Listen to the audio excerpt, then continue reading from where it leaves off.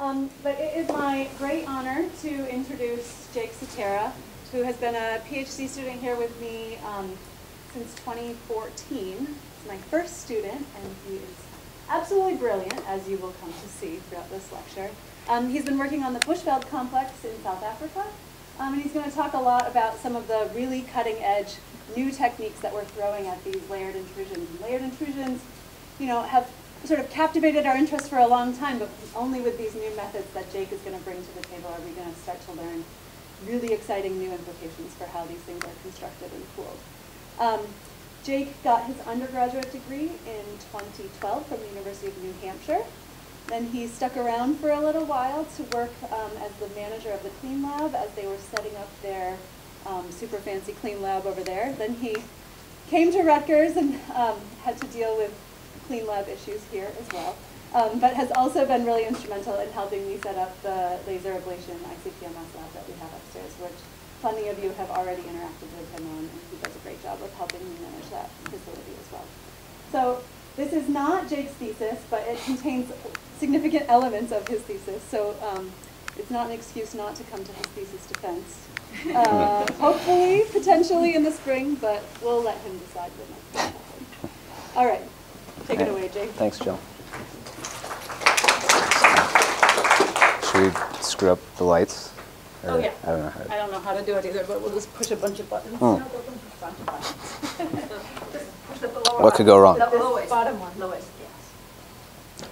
Right. All right, cool. That works. Well, thanks, Jill, and thanks for everybody coming. So the title of my talk is The Thermal Evolution of the World's Largest Layered Intrusion, the Bushveld Complex. And just to dive right in, I want to first convince you that layered intrusions are really cool and important. So folks have been working on layered intrusions for the last 50 years or so. In fact, we just celebrated the 50th anniversary of a seminal book by Wager and Brown with a workshop in South Africa this summer that both Aidan Taylor and I attended. But you know, it's the field has sort of had a revival as of late because of new analytical techniques and some new ideas. And just to kind of show that, this is one of the recent editions of the Elements magazine, which was Jill was a guest editor on. That was entirely about layered intrusions. And I just love the cover photo because it starts to show you some of the distinct, almost sedimentary-like layering that makes up these layered intrusions. So this picture is from the Skaergaard intrusion in Greenland. So they've been studied for a while, but why exactly are they studied? Why are they important? What draws us to them? So just in an introductory sense, they're fundamental to understanding magmatic differentiation in the crystallization of magmas. So this is just your standard intro-level cartoon of a magma chamber below an eruptive volcano. And you can envision just the basic scenario of a basaltic magma rising through the crust, stalling out, creating a stagnant magma chamber where it starts to cool. And then once we start to have fractional crystallization, the first things we start to crystallize in that magma chamber are the mafic mineral phases, so things that are high in magnesium, low in silica. And those can start to settle to the bottom, and you start to form rocks, mafic rocks like this, like a gabbro. Okay? But that liquid that's still in that magma chamber starts to fractionate. It becomes lower in magnesium and higher in silica. And as the process continues, if that liquid can escape, you might form extrusive rocks that are more felsic, like an andesite. Okay? So we know this process happens, but what are the ways we can study it throughout the process? And that's actually pretty hard. We can do it through experimental petrology, but if we want to do it in situ, layered intrusions are one way to do that. So that's cooling this magma chamber down entirely to it's all solid, and then uplifting it to the surface and eroding it so we can see all of the stratigraphy from the bottom to the top. So that's why people refer to them as natural laboratories a lot, because they're a natural laboratory to investigate processes like magmatic differentiation and how magmas actually crystallize. They're also important because they're host to some of the world's largest known sources of precious metals, like copper, nickel, PGE, which is platinum group element resources, chromium, vanadium, etc. And here's just two photos from our field work back in 2014, where we had a day where we got to go underground at one of the platinum mines. And here, this is one of the fresh faces that they're actively mining. And they're mining this black layer here. That's pretty fine grain. This is a chromatite layer called the UG2 chromatite in the Bushveld complex. And below that, there's a coarse pegmatite, which they're not mining, but it's usually found below the UG2.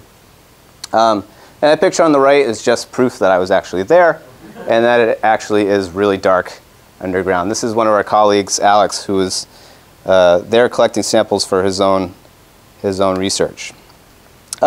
So I've shown you some of the distinct layering in that first picture of the Skaergaard intrusion, and I've shown you that they have some world-class ore deposits.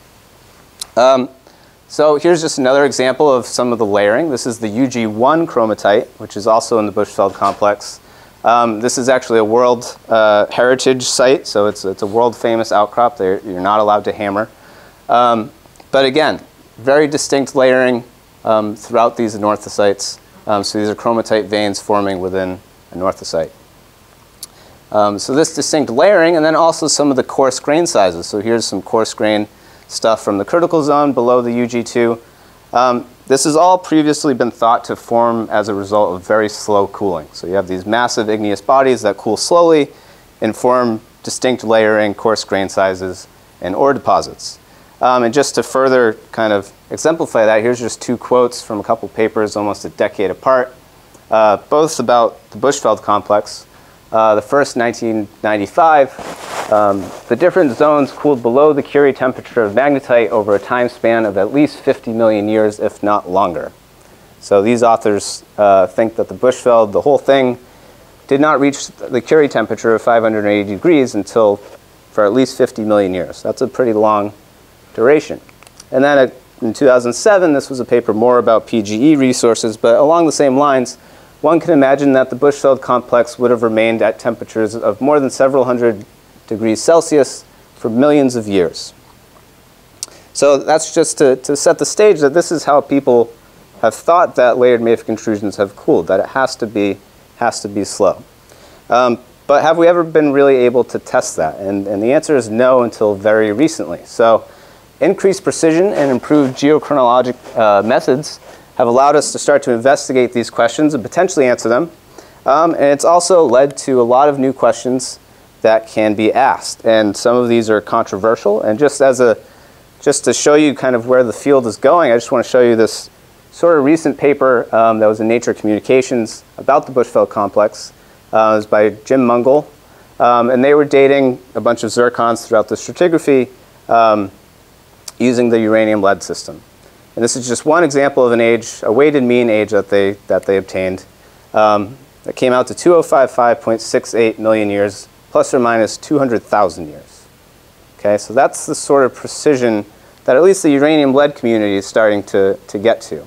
But with that precision comes the chance for more questions than answers. And one of the quotes from this paper that comes with this added precision is, "Our uranium-lead ages and modeling necessitate reassessment of the genesis of layered intrusions and their ore deposits and challenge even the venerable concept of the magma chamber itself."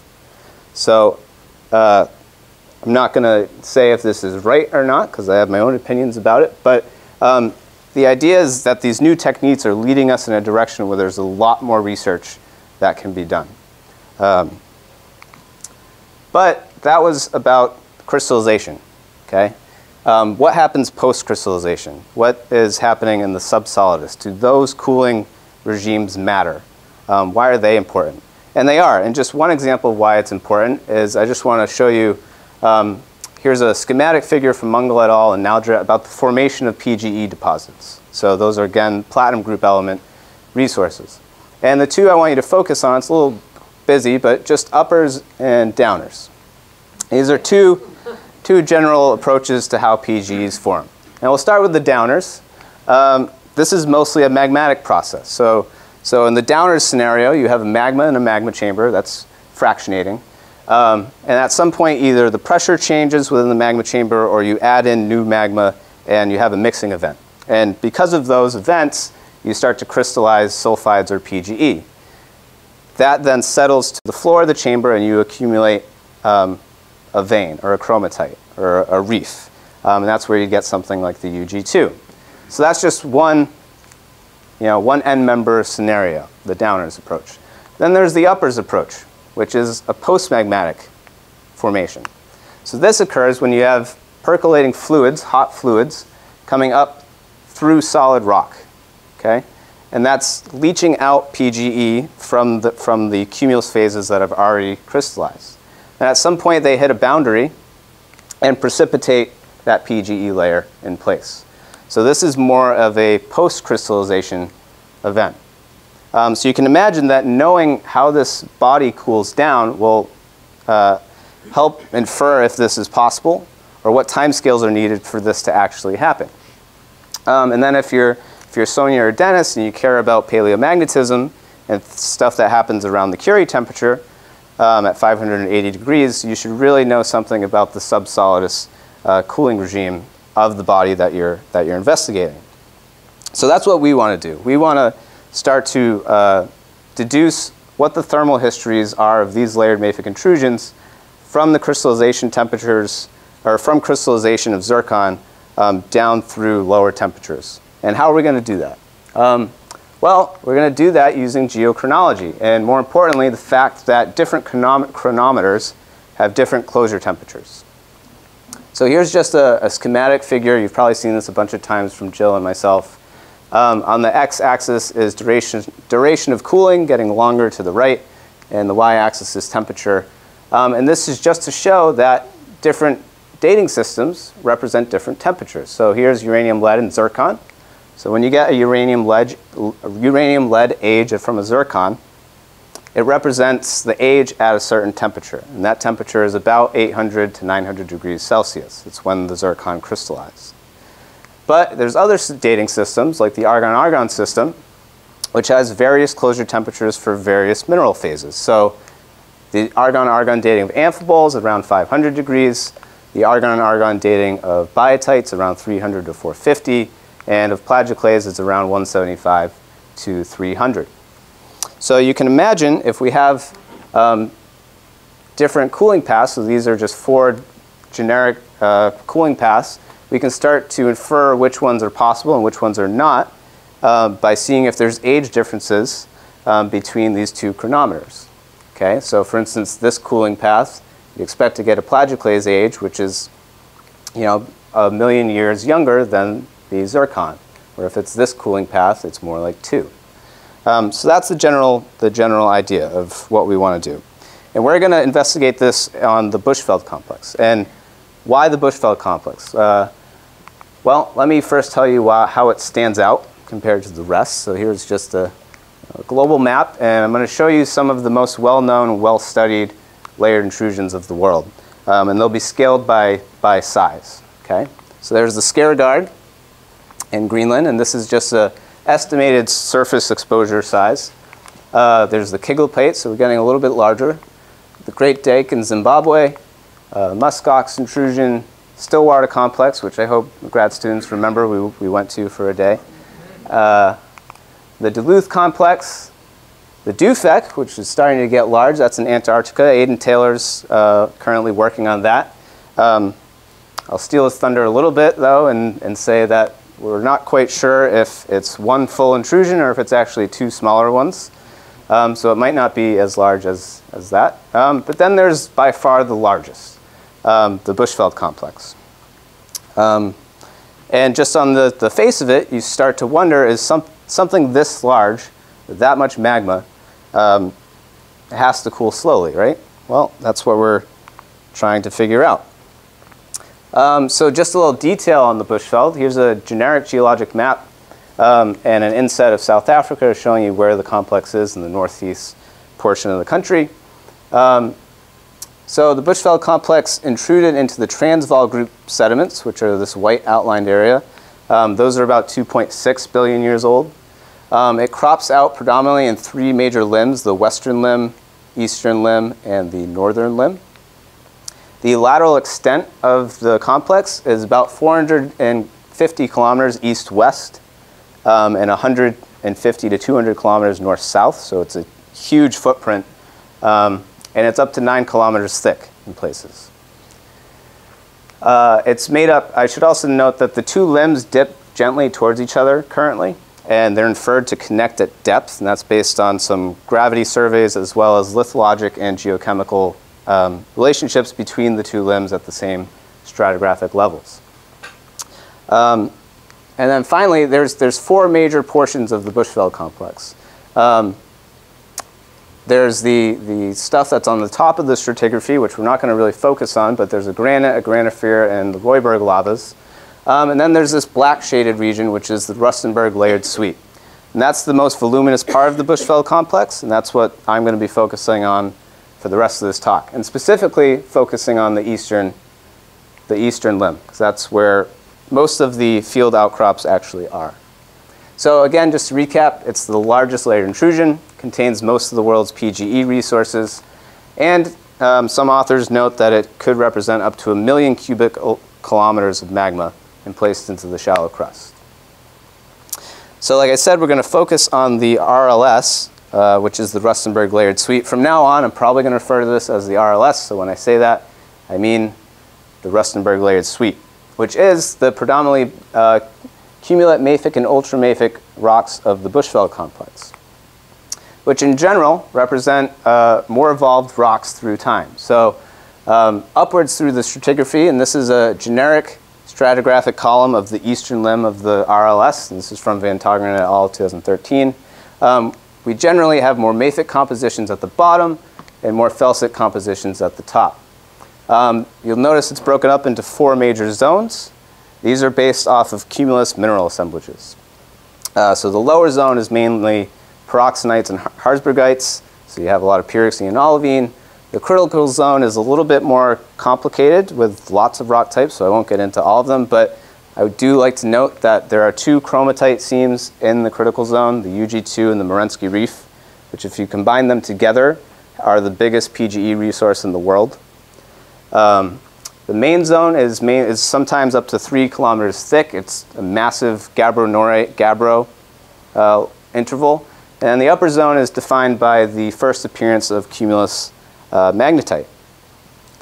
And like I said, although it's complicated, it's generally a transition from more mafic things at the bottom to a more evolved composition at the top. And I said on the previous slide that it's estimated to be about 1 million cubic kilometers of magma. Okay? Well, it's also estimated that that was all in place within 75,000 years. So a pretty short time frame. That's an average emplacement rate on the order of 13 cubic kilometers per year. To put that into context, we have a supervolcano nearby at Yellowstone. Also hope the graduate students remember we went there. That has an estimated emplacement rate of around 5 meters, 5 cubic meters, not kilometers, per year. So the point is, we're placing a huge volume of magma really fast into the shallow crust. And how fast do we cool that off? And how do we still produce these distinct layers and ore deposits is a major question. Now, like I mentioned, we're going to try to come at this problem through geochronology. So the first place to start is with the published geochronology. This is empty right now, but that's just because you're going to see this a lot, and I want to get you oriented on the figure. So age is on the x-axis. We're going from older to younger, from left to right. Okay? And then the y-axis is depth, and this is going to be generally correlated to the stratigraphic column of the eastern limb of the RLS. Okay? And then again, the zones I just explained to you are just the 4 major zones of the stratigraphy. So now I'm going to put up the high temperature geochronology. So this is going to be uranium lead ages of zircon and bdelliite. Bdelliite has the same closure temperature as zircon, so you can treat them the same. They represent the same temperature interval with the age dating. So here's the published zircon and bdelliite ages. First thing you might notice is that there's limited or intermittent ages throughout the stratigraphy. There's only a single age in the upper zone, a couple of ages for zircon in the lower critical zone, and then a bunch of ages This is actually supposed to be in the upper critical zone. I don't know what happened with that figure. But this is all around the Merensky Reef and where the economically valuable chromatite layers are. And then there's a couple of ages in the marginal zone, which is considered the chilled margin of the complex. So you can't really find it everywhere through the stratigraphy. It's really located to where mining companies will pay for it and give you samples. Another observation you might make is that they're all fairly consistent throughout the stratigraphy, which implies two things. One, that the entire body was in place rapidly, which we've already noted. And two, that the entire body must have cooled to around 800 degrees when these crystallized at roughly the same time. But again, this is crystallization. We want to focus on the subsolidus thermal history. And as a reminder of how we're going to do that, we're looking at geochronometers that have lower closure temperatures than the uranium-lead system. And in particular, we're going to focus on the argon-argon system in biotite. And before I do that, we have to have a quick one-slide refresher of argon-argon dating. So 40 potassium is based on 40 potassium naturally decaying to 40 argon. We then send our samples out to a nuclear reactor. This is the USGS TRIGA reactor, which we use occasionally. And that we bombard a sample with neutrons, and we turn 39 potassium into 39 argon in our samples. Then, with the mass spectrometer we have upstairs on the 3rd floor, we can measure the 40 argon, 39 argon ratio and calculate an age. And we do this through a step heating process. So we don't just zap the sample once and get an age. We zap it incrementally at higher and higher temperatures. And that gives us a wealth of information and produces a figure like this. I'm not going to get into this figure too much, but just to kind of fill you in, because we'll see a bunch of them. The x-axis is the cumulative 39 argon release during an experiment, and age is on the y-axis. And you'll see that there's a bunch of letters here. Each one of those letters is an individual heating step during an experiment. So each heating step, these are low temperature, and then we increase the heat progressively until the sample is completely melted. Each heating step produces an age. Okay? So we can see how the age progresses through the sample. This is the plateau age. This is our best estimate of when this mineral passed through its appropriate closure temperature. And then the integrated age, if any of you are familiar with potassium-argon dating, this is analogous to potassium-argon dating. So if we were to just zap the mineral one time and melt it completely and measure all the gas that came off, this would be roughly what the potassium-argon age was. So argon-argon dating provides us with a lot more information than we used to be able to get using the potassium-argon method. So let's add in the published biotite argon-argon data from the Bushveld. That's it. There's only two published data points. One is a weighted mean of about 10 analyses from the UG2 chromatite. That was by Nomad et al. It comes out to about 2050 million years, so about 5 million years younger than the uranium-lead system. That's about an average cooling rate of 100 degrees per million year. The other data point is not a weighted mean. It's just a single biotite age. It's also from a chromatite in the western limb of the RLS. And it comes out just about to the same age. So you'll notice there's a lot of white space on this figure, and that's partially on purpose. The takeaway idea here is that no one's dated this stratigraphy of the RLS. This is about 9 kilometers thick, and the only low temperature chronometers we have are from 2 chromatite veins in the critical zone. And a bunch of authors have already shown, including the chronology by Mungle et al. I prefaced earlier with, that the chromatites are weird. The majority of this stratigraphy is gabbros and gabbronorites, and we've only dated two chromatites. So what Jill and I set out to do was fill in this stratigraphy with as many ages as we can. So see if we can cover a good portion of this stratigraphy and really get at the low temperature thermal evolution. So to do that, we had to go do some extensive sampling. So we went for about a month, I think, in August of 2014. There's sort of 3 ways you can get samples from the eastern limb. One is if you go to a mine and they're nice enough to give you samples and let you use the coordinates. But we weren't able to do that. At least none of the samples I have are from any mines. So we drive around looking for outcrops, which is not a trivial task either. So we spent about 4 days trying to do a transect of the main zone. And this is what a lot of the outcrops look like.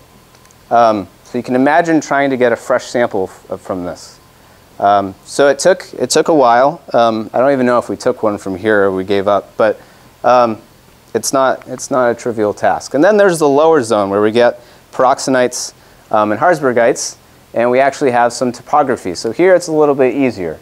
This is Aiden's in this picture. This is actually from this past summer when we were out there collecting a couple more samples. So how did we do sampling? Well, again, the idea is that we wanted to cover as much of the stratigraphy as we could and separate individual biotite grains from these samples. So we got 10 samples that were kind of evenly spaced. They cover about 5.5 kilometers of stratigraphy from the upper zone down through just through the lower part of the upper critical zone. And here they are just on the map of the eastern limb. As you move from west to east, you move down in stratigraphy. So these 3 samples are the upper zone. These are the main zone transect, and then here are the 2 from the critical zone.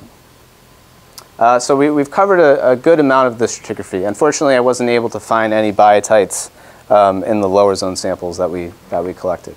I should also note that, like zircon and the bdelliite for that matter, biotite is an interstitial phase in these rocks. So they're likely part of the last liquid to crystallize in the sample. But luckily, due to the very low subsolidus closure temperature, about 350 degrees, if it's a closed system, we can assume that the age we get represents when this whole sample passed through this cooling temperature. So starting to get to the results. I'll start off with the nice ones. One of the first ones I dated, they were coming out great. There's 2 types of age spectra. There's ones like this that are concordant. That means that almost 100% of the gas that comes off the sample lies along the same plateau age. And your plateau age and your integrated age are indistinguishable from one another. So this was a good sample. It was the upper zone sample.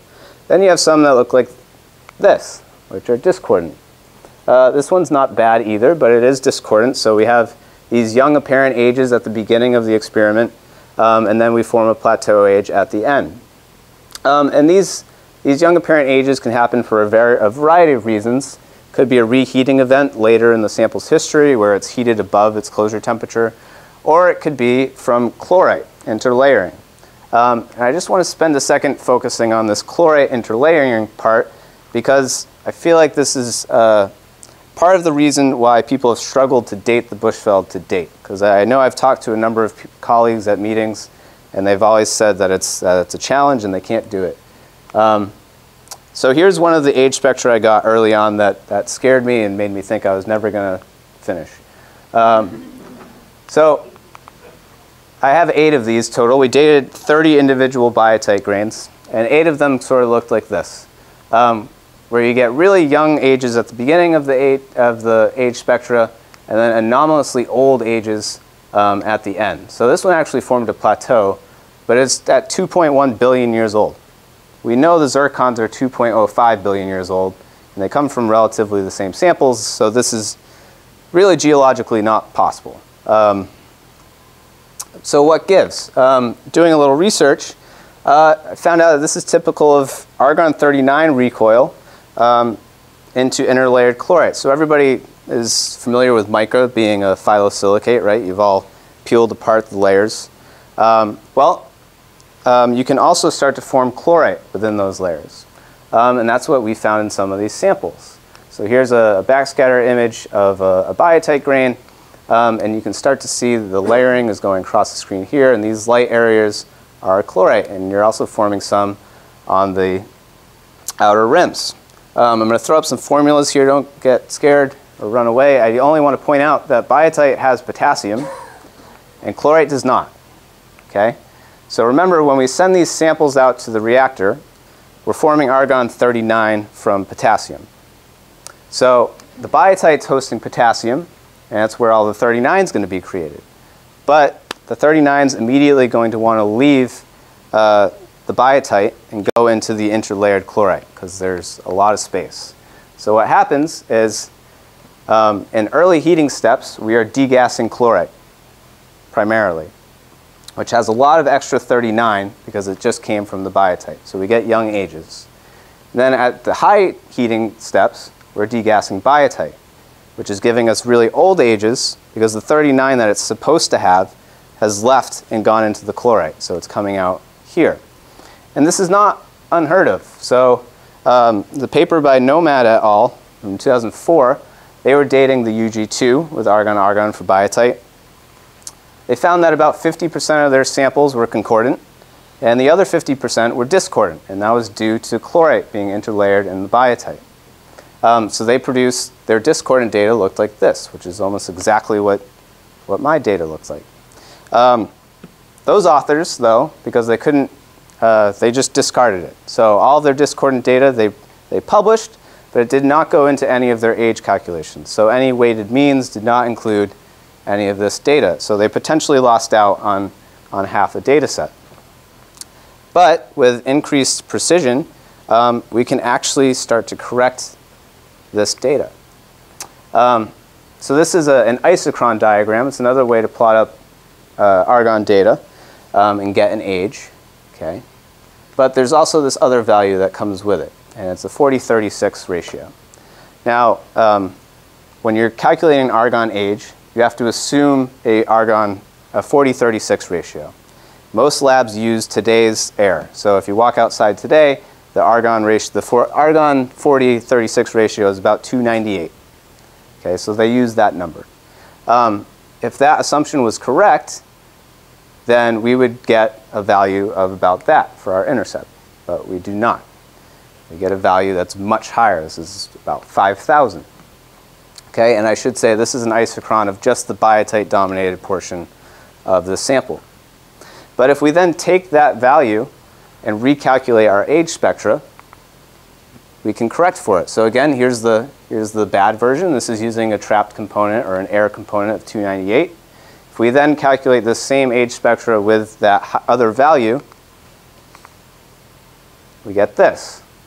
So we get an age that makes sense. It matches the age which was on the isochron. And we have a plateau that's flat and has pretty good statistics. So the way we approach this now, it's a little bit more of a process doing the data processing, but we use the inverse isochron intercept with all of our data, because we also don't want to make the assumption that the air outside today is the same as it was 2 billion years ago. Okay, so if you take the data from Nomad et al., the other paper I showed where they discard it, you can do the same calculation and correct their data as well.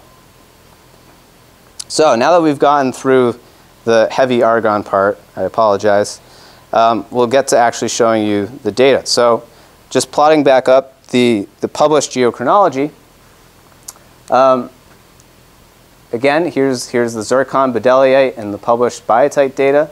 The only thing I've added is this vertical dotted line. That's the average of the zircon analyses, just so you kind of have a marker to go through.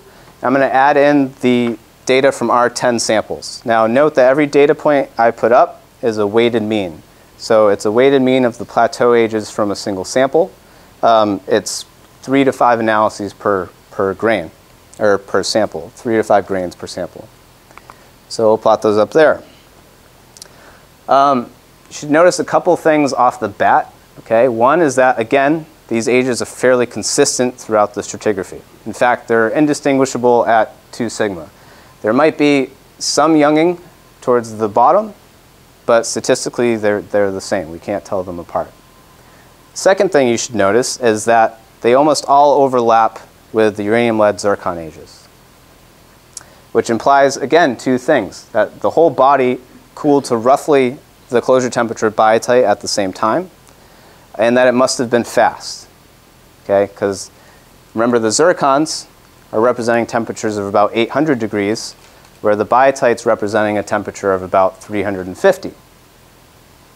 Another thing that points out before I move on with this stuff is that we're starting to notice that maybe there's actually young things going on in the chromatites. There's 2 data points I didn't plot up here because they're over here somewhere. But in the Marensky Reef, there are 2 argon dates for biotite. They're 2 billion years old. And then we also have these 2 chromatite dates that are also a bit younger. And this is fitting in with some new hypotheses people are having, even from isotope work, that chromatites in reef deposits are conduits and traps for hydrothermal fluids long throughout their history compared to the rest of the body. So that's some work that I hope that can start to take off now with this new data. But back to our original data and the cooling of the body, we have to now ask ourselves, is this something that we would expect? So we can look at conductive cooling models, right? Some people have done this in the past. Some have used 1D conductive cooling models as recently as Zay et al. 2015. And the question becomes, is that appropriate? So a 1D conductive cooling model, you put a magma chamber in the crust, you model it as a slab probably. It only allows heat to go out through the top and the bottom, okay? A 2D model allows it to start losing heat from the sides as well. Now you would think something that's 450 kilometers wide and only 9 kilometers thick, that the sides wouldn't matter. But that's something we can test. So here's just 2 models, 2 conductive cooling models of an 8-kilometer thick Bushveld complex. These are at the center of the intrusion. And we can go into the variables later if you want to go through it. But the idea is here's the 1D conductive cooling model. Okay, it cools off a little bit slower. That's the gray curve. And here's the 2D conductive cooling model that cools off a little faster. So at high temperatures, if you're worried about high temperature stuff, it really probably doesn't matter. They're pretty much indistinguishable from one another down to 700 degrees. But once you get below that, where we care about our data, they start to depart from the same cooling curve. So for example, down at 400 degrees, the 2D conductive cooling model is about an age of 2053.6, whereas the 1D conductive cooling model, you're down around 2050. So you start to get pretty big expected age differences depending on how you're cooling off this body. So we're sticking right now with the 2D conductive cooling because it's likely the more appropriate option. So now let's add some data to this. How fast does the RLS cool? So this is the 2D conductive cooling model still, and we've added in the range of published zircon ages. And the idea is that if it cools faster than this conductive cooling line, you need some other way to lose heat. And one way to do that is through advection. So if there's a hydrothermal system circulating, you can lose heat through that hydrothermal circulation going through your rocks. That's another way to speed things up. So I've added the mean age of biotites. Those are a little bit hard to see, but it's right here. It's a little blue box. And the idea is that this conductive cooling line just barely passes through the upper right-hand corner of our biotite ages. So what's the inferred cooling rate here? Well, it's on the order of 1,000 to 2,000 degrees Celsius per million years. To put that in context, that's actually similar to cooling rates at the lower crust at mid-ocean ridges, which we know have an active hydrothermal system. Okay? And the conductive cooling model, you need an average cooling rate of around 20 degrees per million years to 100. So clearly we need to lose heat faster than a conductive-only system would allow it to go. But what evidence do we actually have of this hydrothermal system? Do we have any field evidence? And the answer is yes. So there's a paper by Schifries and Skinner in 1987, and they did a lot of field work looking at all the different zones of the Bushveld complex and investigating the hydrothermal mineralization within the complex. And these are all vein mineralization. So there's 3 major stages. There's an early stage, an upper infiltrate facies stage. That's usually at temperatures greater than 600 degrees C. And there's a middle stage, a green schist facies stage. That's anywhere between 300 to 600 degrees C. And these are by far the 2 most abundant stages throughout the Bushveld. You can find them in all zones of the stratigraphy, and they're fairly abundant. And here's just a picture from their paper. I know it's very grainy, but here's one of the middle stage veins going up through a main zone gabbro, and here's a hammer for scale. So they can be pretty thick vein deposits. And then there's one final stage, which is a late stage. It's below 300 degrees. It's a prehnite pompiliate facies, and it's by far the least abundant. There are lots of places in the RLS where you don't find it at all, and where you do find it, it's not very frequent. So that, on the surface, is telling us two things. One, there is evidence in the field, in these rocks, for a high-temperature hydrothermal system. And two, something changes. There's not that much evidence for hydrothermal circulation at low temperatures. So it may be that we're seeing, even from field evidence, that there's a change in cooling. So up here, we might have conductive and advective heat loss.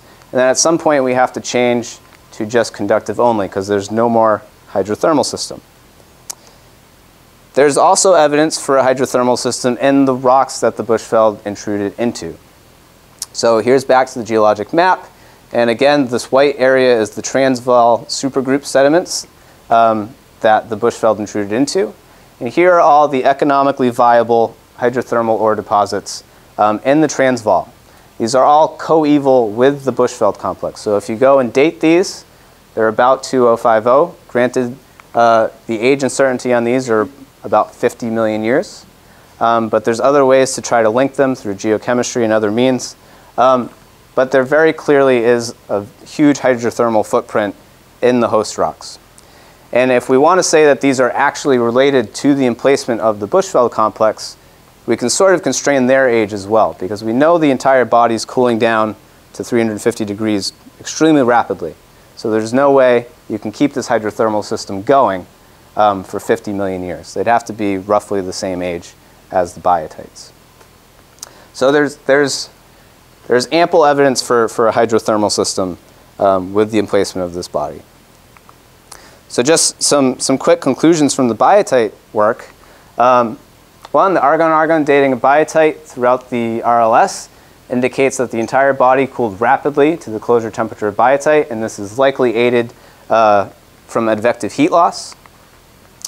Two, just kind of a future avenue for the layered intrusions field in general, is that young argon-argon biotite ages also indicate the potential for localized hydrothermal infiltration of chromatite veins and PGE reefs. So it's seeming like the PGE reefs and the chromatites have a much longer thermal history that includes hydrothermal fluids long after the emplacement of the RLS.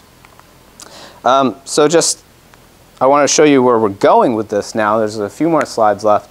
And that's, I alluded to it in a couple slides ago, that there's this change in cooling regime from rapid cooling, where you have advective and conductive heat loss, to slow cooling, where it's just conduction only. And I want to know is, can we actually see this and through geochronology, and can we elucidate the low temperature thermal history even more? And the answer is hopefully yes, and we're starting to do that now, staying in the argon-argon system, but looking at plagioclase, which has an even lower closure temperature than that of biotite. So again, we have a ton of samples, all collected from 2014. Well, mostly these are from some of Jill's field work in 2006. All the samples that had biotite also have plagioclase, but we've added in a few more, so there's 13 total samples covering now 7 kilometers of stratigraphy. And unlike biotite, plagioclase is a cumulus phase, minus the samples here in the lower zone and one of the critical zone samples. And again, most of the plagioclases are going to look like this. So again, the plateau age is our best estimate of when this grain, this individual grain, passed through its closure temperature. But almost every plagioclase grain also shows this complicated age progression at the beginning, which I'm inferring to be from a reheating event, and that's consistent with some published work as well. So just to quickly show you some of the results we've been getting for plagioclase, here's all the published ages and the biotite ages again. Note that the plagioclase data is going to be at 1 sigma, and these are not weighted means. These are individual grains of plagioclase, and we'll get into why that is in a second. Also, I mentioned those two really young biotite ages that I didn't want to pin in earlier. There they are from the Marinsky Reef at 2 billion years. So here's the plag data. It's all over the place, right? 1, it looks scattered. 2, you might start to infer that it cooled faster from the margins to the center, which wouldn't be a crazy idea. But it's actually not the case. So unlike biotite, we can actually calculate an exact closure temperature of a plagioclase grain as we measure it in the mass spectrometer. And we calculate that closure temperature using this equation by Dodson, which we have 3 major variables that we need to know. 1 is the activation energy, 2 is the diffusivity, and those are both of the grain that we're investigating. And then the 3rd variable, which we have to assume, unfortunately, is the cooling rate. So we need to know those things before we can calculate a closure temperature of an individual grain to match its age. For the diffusion parameters, we can do that during our step heating experiments. So we do that by measuring the temperature during the experiment and then creating an Arrhenius plot. So each one of these dots is a different step during the experiment. And from this regression, we can calculate an activation energy and a diffusivity specific to the grain that we're getting a date from. Okay, so it's a really powerful tool. And we do this for each of our plagioclase grains. So an important part of doing this is that we need to measure temperature. And that's been kind of the hard thing to do during our experiments. And we do that using a 2-color pyrometer, which measures the ratio between infrared light coming off of a sample. This figure is just up here to show you that if you try to do this directly on a plagioclase grain, it will not work. If you do it off of any silicate, it will never work because the wavelength changes with composition. So you'll never measure the right temperature. So I've been spending a lot of time working on developing this method upstairs, and it's been working really well. So we place our sample on a tantalum platform in this little dimple, okay, and then we heat the tantalum platform over here. And that heats our sample to a desired temperature, which we then can measure off of the piece of tantalum, because the spectral properties of tantalum don't change as you heat it. So we measure the temperature here, and we can infer what the temperature of our sample is. And that's how we then go back and create this plot, where temperature is on the x-axis. And then kind of taking this data and making sense of it, again, we have to turn to a numerical model. So there was a 3rd variable I mentioned that we needed to know for that closure temperature equation, and that's cooling rate. And when you're dealing with cooling rates that are that slow, it's hard to just assume one. So what I did was I used a little bit more of a complicated software this time. It's still running a 2D model, but it's called Heat 3D, where you're allowed to put in the properties of the surrounding rocks and the igneous rocks themselves. And it just runs a little bit better than trying to do it in Excel. And I want to thank Sharon for helping me with the MATLAB code to process all of this data. But the general idea here is, here's the intrusion right after emplacement. We have a huge thermal perturbation. Here's 30 million years later. It's pretty much cooled off, through the closure temperature of biotite. It's long past that, but you still have this thermal perturbation in the crust. Okay, and this can persist for about 50 million years or even more. I mean, you're past most of the chronometers at this point, but not plagioclase, because the closure temperature can get down pretty low. So this is actually showing us the conductive cooling regime. So I mentioned we want to see if we can see the cooling rates change. Well, our young plagioclase ages are actually showing us this. And if you go through this model and you stop it at a plagioclase age and you take the cooling rate from the model, plug it into our equation, you'll find out that the age and temperatures pretty much match all the way through. So what's happening is not that the Bushveld is cooling from the margins in at low temperature, it's that this geothermal gradient is slowly relaxing through the crust and passing through each plagioclase's individual closure temperature. So it's actually not cooling from the margins, it's cooling from the top down, and we're just looking at the variability between closure temperatures and diffusive properties of plagioclase. So we are actually able to see the different cooling regimes of the Bushveld. And then just quickly, I'm continuing some work in collaboration with Blair Shaney's lab down at Princeton. So we're trying to get high precision uranium lead apatite dates from various parts of the intrusion. This system has a closure temperature of about 500 degrees. So we're attempting to fill in a gap between the 800 degrees represented by zircon and the 350 degrees represented by biotite. And this work is ongoing, so I will definitely keep you posted on how that ends up. And then just to wrap up, the major conclusions from the work so far is, one, back to the biotite stuff, there's a lack of systematic variation in biotite ages. This indicates the entire body cooled rapidly to the closure temperature of biotite.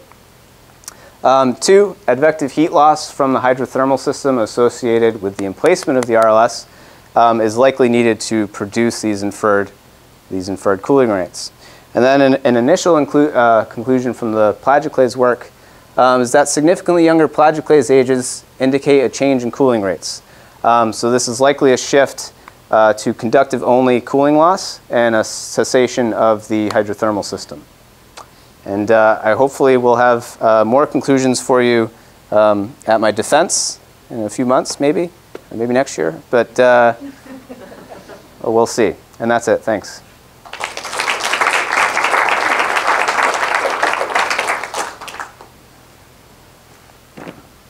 I'm sure Jake can field his own questions. Yeah. Sonia?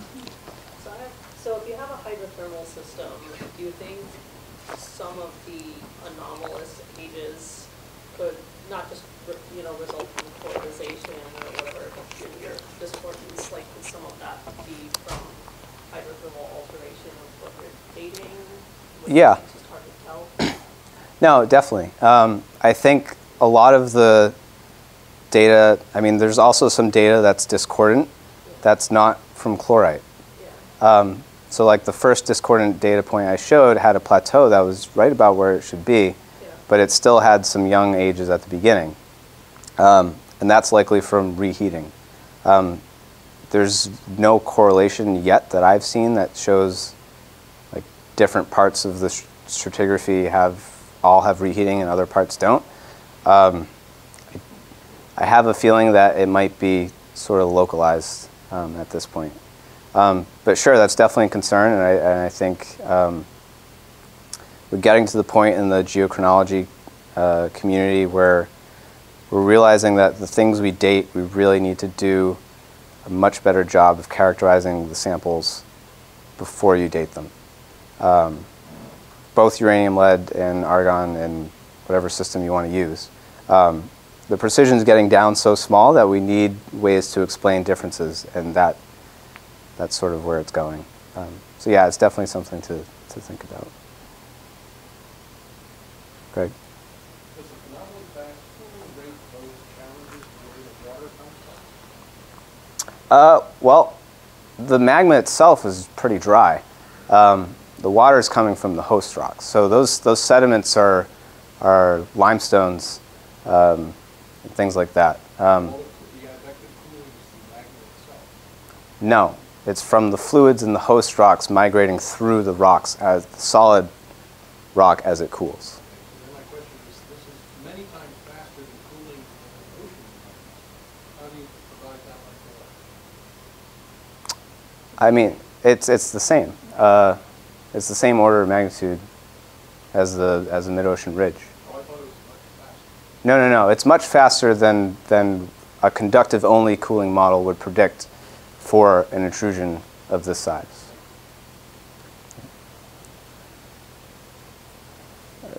Carl has. Just real quick. Yeah. You showed a lot of time spent on the biotite as far as the quantization and composition changes in the biotite, but you didn't see any link direct plagioclase. And so Did you look at the compositional differences or zoning differences in the biotopes? Yeah. No, and I was focusing more on the biotype for this talk, but Variability was in the biotopes. yeah. And there is, I mean, every plagioclase grain is going to have a different anorthite content. And the diffusive properties are going to change with that. The diffusive properties are also going to change with the shape of the grain, whether or not it's a more spherical grain or if it's a slab. There is a correlation between activation energy and anorthite content. So things like potassium feldspar have much higher activation energies than a sodic feldspar or a calcium-rich feldspar. From my work and from reading through the literature, I'm of the opinion that every grain is grain dependent. It's especially for the feldspars, you shouldn't just be assigning diffusion properties across the board. You really need to measure it yourself during the experiment. So yes, there are compositional differences between samples, but I also go through my samples on the probe and check to see if there's any zonation in potassium. So my question was actually a little simpler. Okay. There's no correlation between age, variation, and composition of zoning in the Almost none of the plagioclases are zoned. It's hard to say if there's a correlation between age and composition because you're also dealing with a depth issue. So your age is, there's more of a correlation between closure temperature and composition than there is between age and composition. So again, the more evolved plagioclases tend to have higher closure temperatures, whereas the more calcic ones tend to have lower closure temperatures. And the age comes out with the geothermal gradient passing through that given closure temperature. Jake, we Yeah. have the DUFAC as 200 million. I Yeah. thought that was more like the Farrar or the Karoo, like 183. It is Yeah. roughly. Yeah. Okay, Sorry. Aiden will talk about the high That's, methodology on that. yeah. Well, that would put it I'm- as camp. Yeah. Yeah. So that's- Which is probably my brain's prejudice of personally caring about camp. But It's 183. yeah. Okay, I should look at the tilde and say plus or minus. Yeah. There you go. Mark? Can I just ask a question about the Bushveld? The model is still the intrusive part of the magma chamber of the fused volcano, but it's like 100, 1,000 times bigger than the biggest supervolcano we've ever seen. So what was the environment originally? Huh. Was it a Well. massive volcanic outpouring or? Well, it's intruded into a stable craton. There's a number of different ideas about what caused it, whether it's destabilization of the lithosphere or the mantle plume. There are lavas, but again, knowing how much has actually erupted and how much is missing, I think is still up to debate. I know Jill's done a lot of work on that for the upper zone stuff. But again, I mean, it's 2 billion years old. We're already limited by preservation issues. But no, it's a great question. Yeah. Yeah, Jerry. So why is it not the result, the end product of the big impact? Well, the impact is 30 million years younger. Maybe it's To it. Yeah, so I mean, Jerry's alluding to one of the largest recorded impact craters on Earth is the Vredefort Dome, which is located roughly nearby. But that's dated at about 2.02, I believe, billion years old. And there was a number of people when they first discovered the crater that thought that the impact caused the formation of the Bushveld complex. But it is about 30 million years younger than the intrusion. And I don't think that the Bushveld saw much of that event because I wouldn't be getting biotite ages that are 2055. Be such a nice way to It would be. Shoot a bullet at it, and yeah. Yeah. Linda? So the other isotope systems have this very different temperature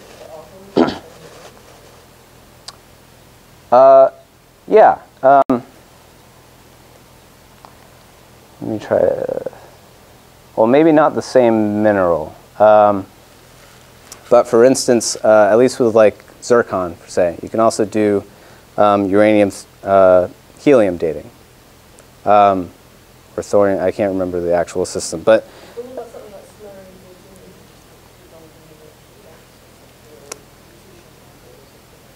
slurry you could. Then you get into the argument of the systematics of samarium neodymium, with most people thinking that you can never reset that system. I'm not typically on the, I don't agree with that entirely, but that would represent kind of a crystallization age, not a cooling age. Yeah, that too, and the uncertainties, I mean, can be much higher than these systems. So that's another one of the challenges with working with rocks in the Paleoproterozoic is your uncertainties start to hurt what you can actually figure out. So it might be more reasonable to start applying these different methods to rocks that are more like camp age or something, because we're starting to learn how quickly these processes occur. And if we're going to start using the uncertainties to our advantage, it gets harder and harder to work on older rocks, because an uncertainty of 2 million years, while it's great and it's a huge improvement, we're starting to learn that these things might happen in less than 1 million years. So it becomes a challenge.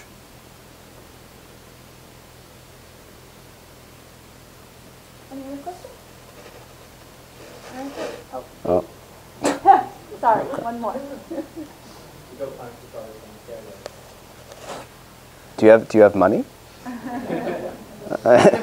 I think there has been some dates on the Skaregard by Christian Tyner, but again, I think those were from the 80s.